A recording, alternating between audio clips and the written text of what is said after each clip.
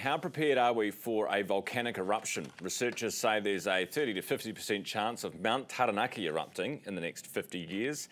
New findings show the physical, social and economic tolls would be monumental. Well, presumably they would if a volcano erupts. Shane Cronin is an Auckland University Professor of Volcanology with me this morning. Shane, good morning.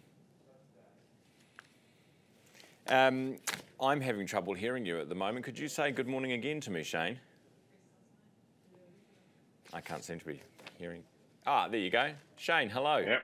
G'day. Hello. Hello, how are we? Hello, how are you doing? See, the communication would be the least of our worries in a volcano, looking at your report. Jeepers.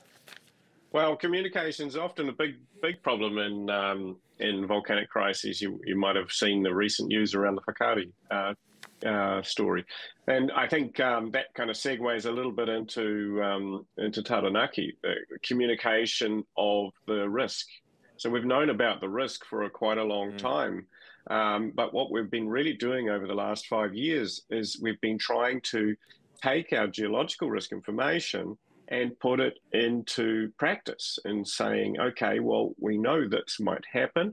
What could we do to protect ourselves? And particularly, what could we do to protect our infrastructure? What could we do to prepare our infrastructure to avoid economic loss? What things have you come up with? Strengthening, motorways, roads, strengthening bridges, that kind of thing?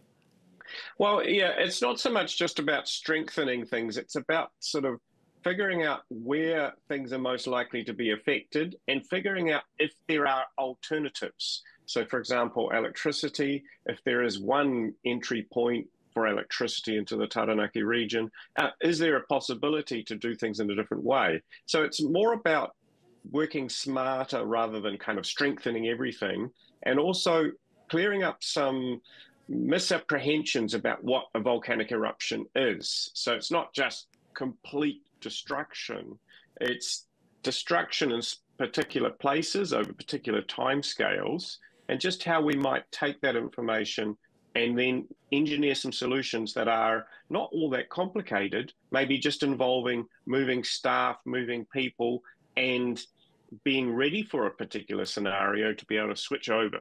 All of this based on a prediction that in the next 50 years there's a 30 to 50% chance. I mean, how much can you really put on these predictions?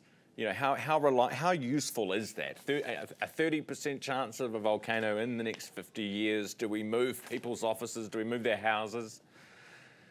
Well, that's the other thing we've been trying to sort of get into, is that whilst we can make the predictions even more and more reliable, the key thing is it's not just a matter of, if it's 30% or it's 50%, it's the inevitability that something will happen.